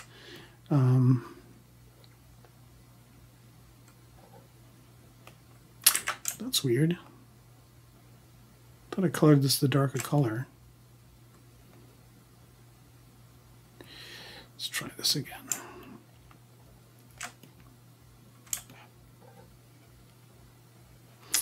All right. I mean, ideally, I'd make these glass or whatever, but they're so tiny, and they're probably, in the grand scheme of things, they're not going to show up. Okay, so this top part is starting to look really, really good. I'm happy with it. Let's move on to the next. I think, how are we doing on time? We're doing good. How to turn radial symmetry on? Let's go over to here. All right. So there's this. I'm going to fill this with this color. I think this was the darker color. So switch color, fill object, solo. Okay. And not this dark color, but this color right here. Fill object. Yeah, here we go. Okay, and then I'm going to solo this out and do the masking stuff with it. It's not going to matter as much, but I'll just do it anyway. Mask by cavity, invert the mask, and I'm going to switch color here. Fill object, switch color, go to that. So that kind of created this look, which, over the grand scheme of things, it's not really doing much. Kind of did a little bit of stuff there. Most of this is not seen anyway, so it's good. And then I'll just go in and with the alpha, maybe do a little bit of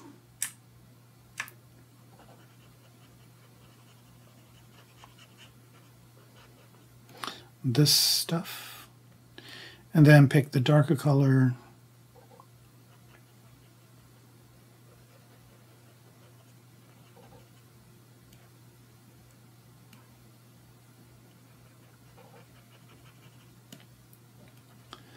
Right, and then again, always match whatever you do on one object with the other that's underneath it, and that kind of obfuscates the hard edges that it has. So here I'm just kind of going over. So this kind of makes it seem like it's all one piece. And I'm going to do the same thing over here.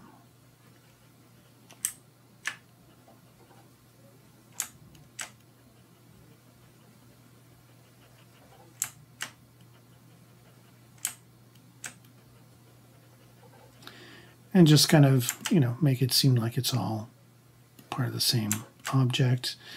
And then let's pick this color and beat that thing back a bit to there. All right, so now I think this top part I'm pretty happy with.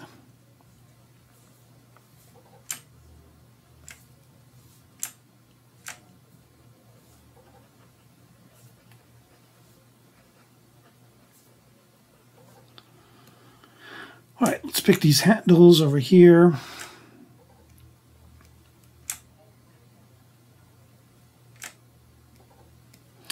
And let's fill them this color. And again, these are all kind of low poly models, so just a little bit of, unless I'm going to be zooming in on it, I just need it to, oops, pick to. When you're painting, make sure you don't pick sculpting brushes. You can really mess up your subject there, right? So just kind of a little bit of, kind of work there, but that kind of makes it stand out. Okay, so there's that. Cloth I'm going to do last. Let's go on to, I did this piece right here. I'm going to do the mask by cavity to this, like that. And invert that mask, and then let's do a little bit of massaging on this thing. Let's blur it, invert it, and then switch color, fill object, switch color. Let's see what that looks like. Oh, that's not what I want it to do. Okay, one more time. Let's go back to what it was. Okay, so what I want to do is I want this forward, okay, and then in that one area, in these crevices, I want the darker colors. Fill object, and then do this. Yeah, here we go. And this is what that looks like, and that looks great. I might just need to add to it a little bit.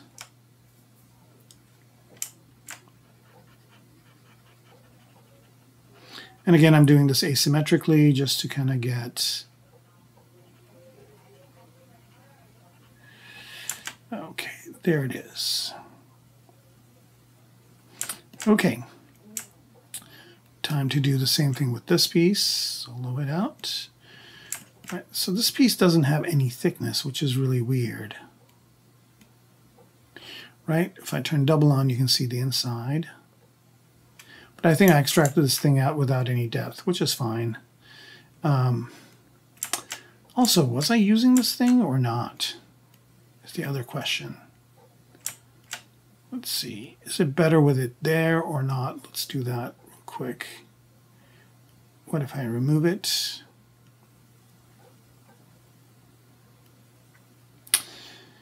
I think I like it being there, so I'm just going to keep it.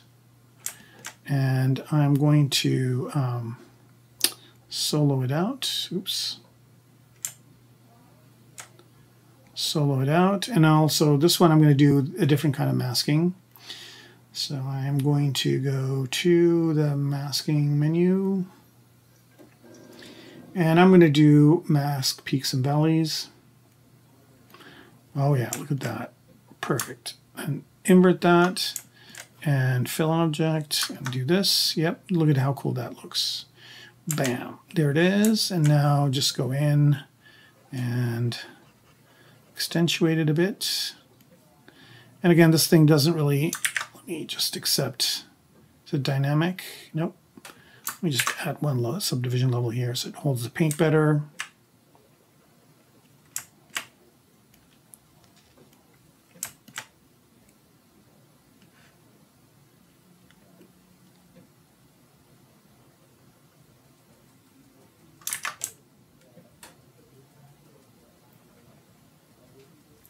Right, there it is. Okay, I think that works. Now the thing with this is that it's kind of not selling what it is, so I need to do something to it. Sometimes, you know, you discover these things later on in the game. So what I'm going to do here, the good news is it's got polygroups. So I'm going to select this polygroup right here, mask it, invert that mask. And what I'm going to do here is go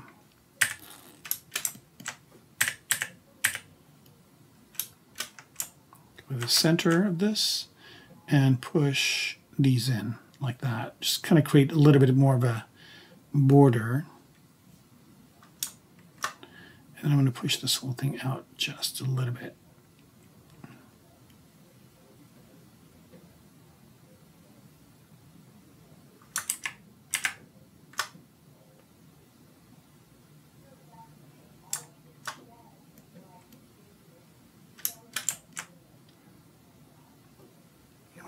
Move this up.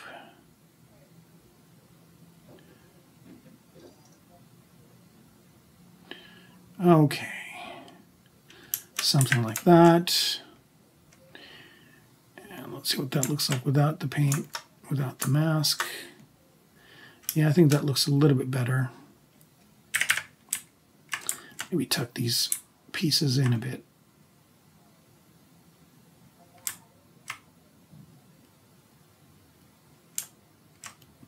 There, that's kind of selling that piece a lot more.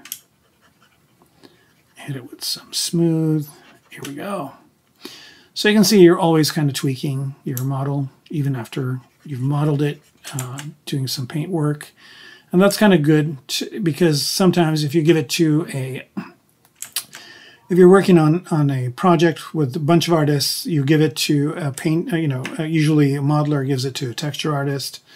And then the texture artist wouldn't know how to do this stuff sometimes, so they send it back to you, and you know, you're kind of doing something else at the time. It's kind of a pain in the butt. So it's kind of fun when you're doing both. But you don't want to do both because then you kind of dilute yourself.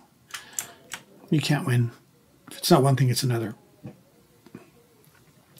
I'm going to hide these guns just because they're getting in the way too much. If you guys have any questions, again, please ask. I'll be more than happy to answer them if I know the answers. Most of the time I do, but sometimes I don't.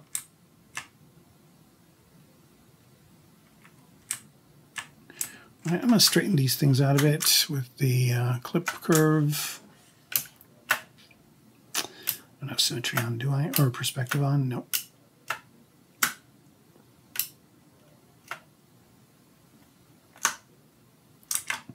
It's a bit too much.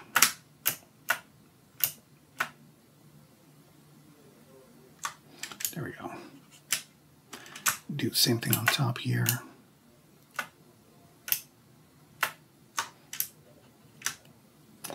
And one more.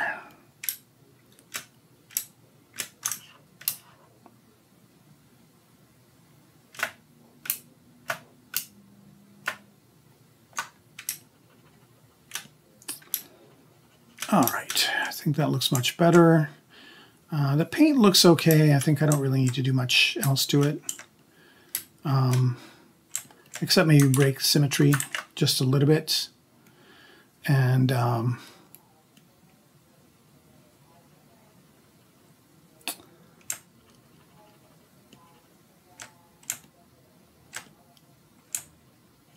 maybe do a little bit of this. Okay. Yeah, so if you guys have questions, I mean, we're kind of getting close to time here. It's almost 9 o'clock. I'm going to stay a little bit longer today, but just because I'm on a roll. And so if you have any questions about anything you've seen today or anything ZBrush, just ask, and I will try my best to answer it for you. All right, here, mask by cavity. There it is. And invert that mask. Now I can already see there's not enough geometry here, so I'm going to just do one subdivision level here and then do the mask by cavity, and you can see that's a lot better. Invert the mask, fill object, invert the mask. Here we go. And fill object. and then do that. So this is really a very dark color, which is not what I want. I want this color right here.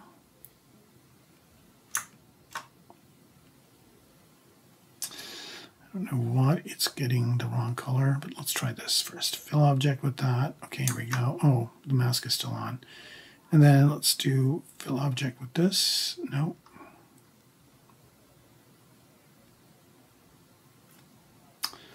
Let's by cavity, inverse the mask. I just do that here. And then switch color, fill objects. Here we go. By the way, blurring works with painting as well. And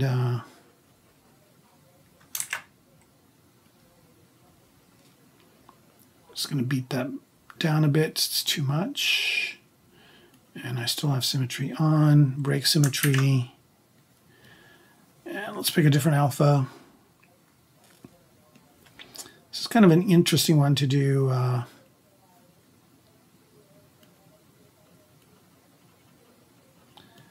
Spraying with as well. I'm assuming this is going to be a little bit darker since it's kind of near the guns and whatnot. Okay, so that's good. All right, let's do this piece. Right, so right off the bat, I'm going to add a subdivision level to this. Maybe one more. Let's see how it's holding paint. That's good. I don't want that alpha. Let's go back to this one. All right, mask by cavity. Not too many cavities here, but it's giving me like some interesting dirt over here. I guess I didn't really have this straight. That's good.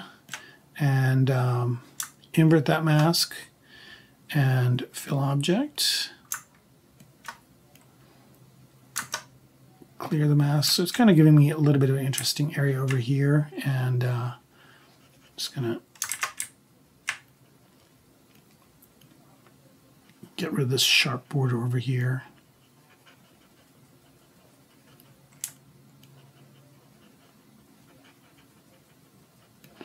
Again, this is symmetric. It's fine. And let's see what that looks like. I think that looks okay.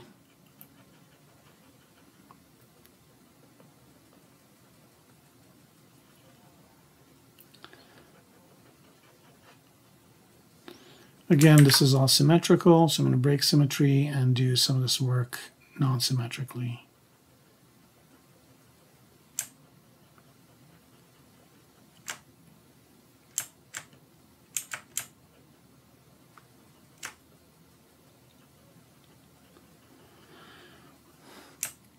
And again, similarly, I'm going to go to the object underneath it and just try and get rid of some of those harsh edges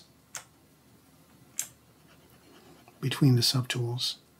So this might look like it's taking a long time, but actually I've done quite a bit of work. I've almost done the entire hull in 2 hours, which is not bad. All right. Good thing this autosave is happening because I didn't save it once, and if I crash now, I will be tearing my hair out thinking that it should have saved.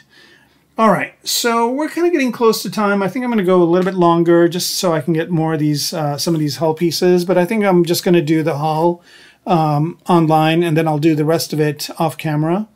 And then next time I'll have it all painted, and then we can just pose it. I was kind of hoping to be done with this sooner, but I think the painting, I'm taking my time doing it because it's looking good.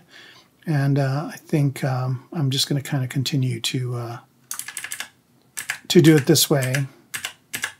Because at first I was thinking, you know, I'd kind of do some very light painting, but it's going so well that I think I'm going to do this kind of paint job. All right, so let's do a quick render to see what this looks like. And then I also want to do a BPR render, not BPR, an NPR, non-photorealistic render to see what it looks like. But let me just do a regular render first.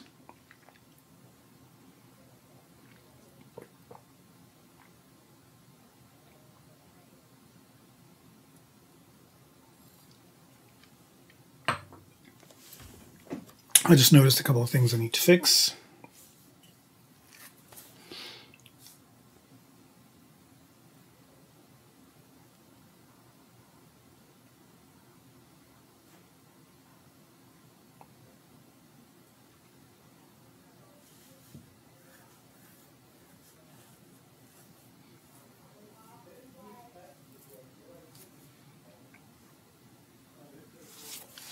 All right, here we go. I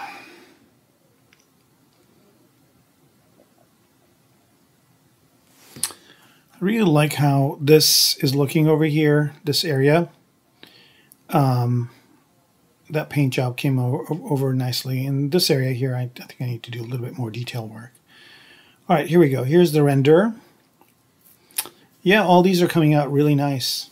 They're coming out pretty much the way they look. So I'm happy with that. Okay, let me do a NPR, non-photorealistic render. See how that comes out with the paint, and then we'll just call it a night. Okay, so with that, I'm just going to hit comma here. I'm going to turn redshift off for a minute and go to filters.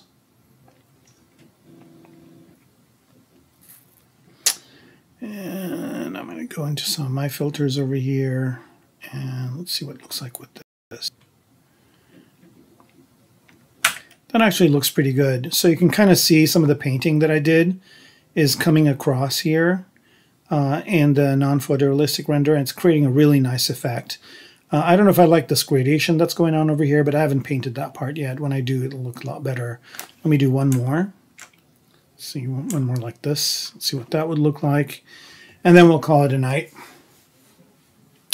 Again, if you have last minute questions, I'll wait a few minutes to answer them. Other than that, I think we'll be done for today. Yeah, a lot of that's coming out really nice over here. So like if I wanted to use this in some sort of an animated thing, this is a really nice effect.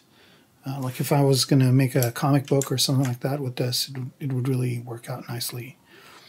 All right, let me do this one more time. Maybe from this angle, like here.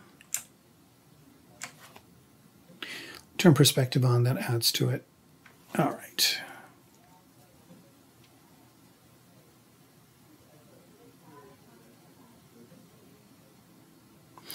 All right, that came out good. It's cast a nice shadow, and I can kind of see the surface noise here. And definitely you can see some of the coloring work in the cavities and whatnot. All right, so with that, we will call this a day. So basically what's going to happen is next time I'll have painted the whole thing. So I'll just take some time during the week, hopefully I have time, and paint the rest of it. And then once we're done, the posing is pretty straightforward. I just need to move the different pieces to where they need to be. Maybe add some sort of a terrain or something to it, like a ground, like some rocks and whatever, and then just do a render. All right, so with that, I bid you all a good day or night, or whatever time of day or night it is, and wish you all some happy ZBrushing, and we'll see